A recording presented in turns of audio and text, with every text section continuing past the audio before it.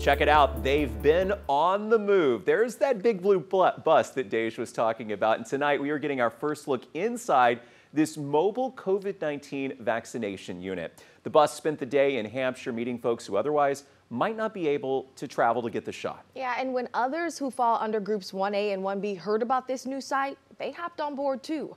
12 News reporter Amelia White explains the difference it's making. My parents are old, they're vaccinated, but I just want all of us to be safe. So Aditya Paul Nicker drove all the way from Houston to roll up his sleeve. I was looking online to see if there was anything within like an hour-ish driving distance from where I lived, and I saw this on the news, so I decided to give the mobile clinic a call. Since Paul Nicker has an underlying health condition, he was able to take advantage of the Jefferson County Public Health Department's mobile medical unit. He met the bus today in Hampshire. They're saying it's so convenient because we're here in their communities, maybe 5 minutes from their house. Or even at their church. And that's the goal. Kaylee Bennett, a family nurse practitioner, says their top priorities remain the elderly, medically vulnerable, and underserved communities. The way definitely to get more people vaccinated, and especially those who are hesitant to drive or who don't have transportation to drive far, that we can go to their communities, we can get the vaccine. Folks who made an appointment lined up starting at 9 this morning for their shot of hope. Bennett says the mobile vaccine unit is an innovative way to speed up the vaccination process and meet people where they are. And, their neighbors can come, everybody, that's in the community sees other people getting it, and then they're more likely to get it as well. Bus has 2 more stops to make. One in Nome and one in Nederland. The dates and locations are on your screen. Don't worry, the blue bus will be back to make sure people get their second doses. And then they won't have to go far to get their second vaccine as well. Type of access and convenience Aditya says the community desperately needs. Yeah, I think they're doing a good job. In Beaumont, Amelia White, 12 News. All right, Amelia, and some new info here at 6. Orange County will host a walk-up COVID-19 vaccine clinic on Saturday. This is for Orange County residents who are 65 and older. Shots will be administered from 9 a.m. to 4 p.m. at the Orange County Expo Center. The shots are divided up across the day based on your last name. You can see the schedule and when you should arrive. Supplies are limited, and organizers say they'll reschedule if they run out.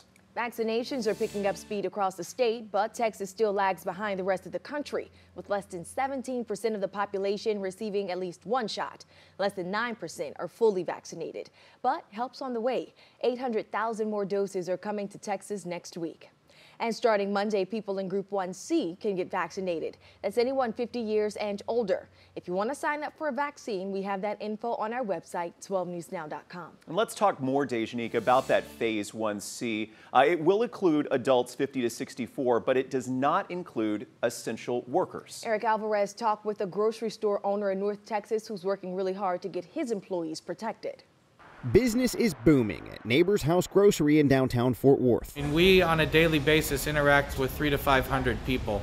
That many customers is exactly why co-owner Kyle Cowan says frontline workers should have access to the COVID-19 vaccine. It's important for people that are out there every day in front of customers. Thankfully, most of his employees are already protected. We're about 75% vaccinated. But a lot of frontline workers aren't quite so lucky. On Wednesday, the state of Texas announced starting March 15th, adults as young as 50 would be eligible for the vaccine. The CDC recommended essential workers like food service employees be included too. But as of now, the state is restricting Phase 1C to Texans 50 years and older and those at risk of serious medical complications. The Texas Restaurant Association says thankfully restaurant workers over 50 will soon be eligible, but believes all frontline restaurant workers should be as well. And the TRA will continue to advocate for others to be added as soon as possible. It's been an incredibly difficult year. Kelsey Erickson Stoifert of the TRA says until vaccines are more widely available, the association will protect workers by continuing to promote COVID safety in Texas restaurants. We're looking forward into the future, particularly with vaccines getting rolled out. But we're at the same time, let's make sure that we are continuing to promote safe practices in our spaces, making sure that everyone knows what we still need to do to keep everyone safe. Meanwhile, Cowan says frontline workers should be next in line. Being able to be vaccinated just gives those folks peace of mind that, they can come to work and do their job without having to worry about what's standing across from them. In Fort Worth, I'm Eric Alvarez. Tracking hospitalizations in Southeast Texas, our total COVID patient count has fallen to 70. That's the lowest we've seen in 4 months. COVID patients make up 20% of the people in ICU and 10% of those in regular rooms. Now, regionally, the total hospitalization rate for COVID patients is at 12.1%.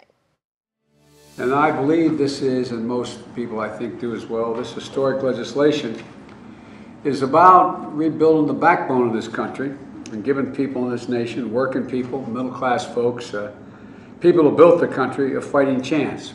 President Biden today signing his American Rescue Plan into law. The package includes $1,400 stimulus checks for most Americans, and that money could start hitting our bank accounts this weekend.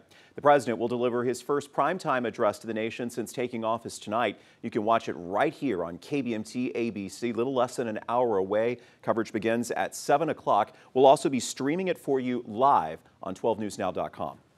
New tonight, the city of Nederland is considering applying for aid from the state to help homeowners who may be suffering financially during the pandemic. But first, they need to determine the need. So they're hosting a workshop Friday, March 19th, for anyone interested. It'll be at the Nederland City Hall, located on North 12th Street. It starts at 5:15. The program can pay up to 6 consecutive months for all or part of a household's mortgage.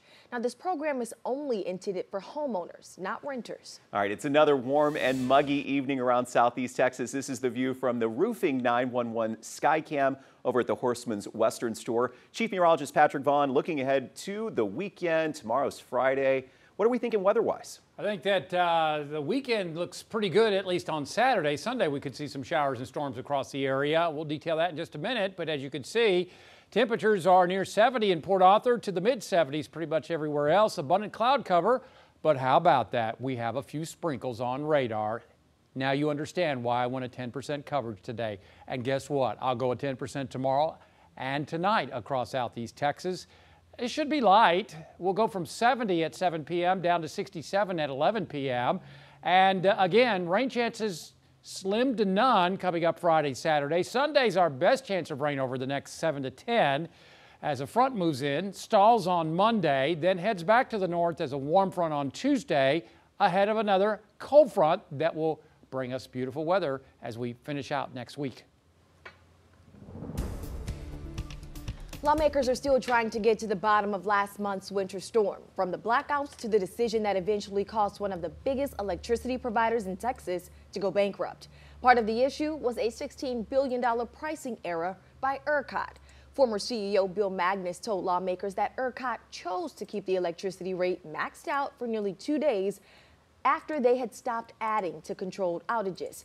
He says he was trying to be strategic to keep the lights on. We needed to maintain the consistency of the system. We needed to maintain the integrity of the system in any way we possibly could in the face of a lot of risks that we didn't feel like we could mitigate effectively in very many ways. And so it was a judgment call. It absolutely was. The Public Utility Commission of Texas has appointed a new director specifically for ERCOT accountability to oversee the grid operator.